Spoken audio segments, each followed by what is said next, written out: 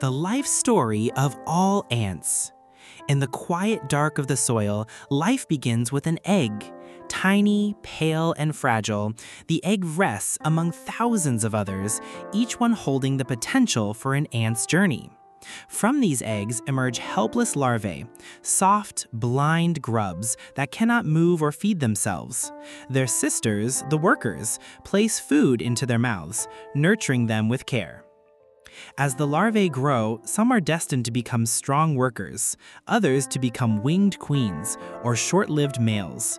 When the time is right, the larva spins a cocoon or lies still in its pupal form, hidden while its body reshapes itself. Slowly, legs form, antennae curl, and the future ant waits for its moment.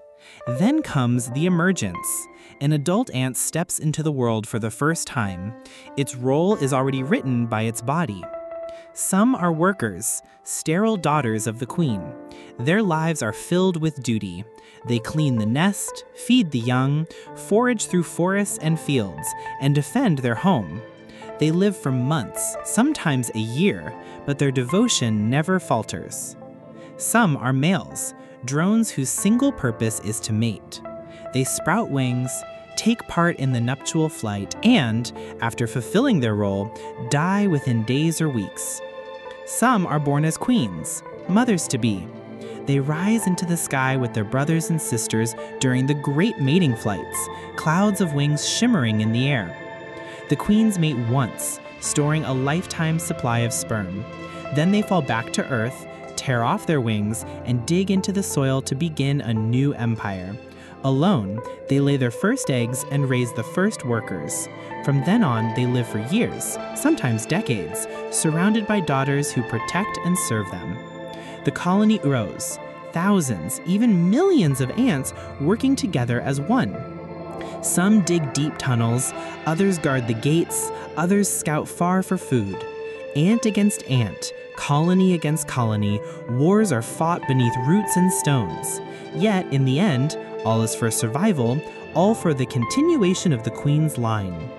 And then, as all lives must, the story ends. Workers die at their posts, soldiers fall in battle, drones perish after love's brief moment, and queens, once powerful, eventually grow old and fade. When a queen dies, her colony too begins to crumble, its life cycle closing like a circle in the soil. But even as one colony falls, another is born. Eggs hatching, larvae growing, pupae transforming, adults marching out into the world. The life of ants never truly ends. It flows endlessly, colony to colony, generation to generation. This is the shared story of all ants, a tale of birth, duty, struggle, and survival, where the life of one is always for the life of many.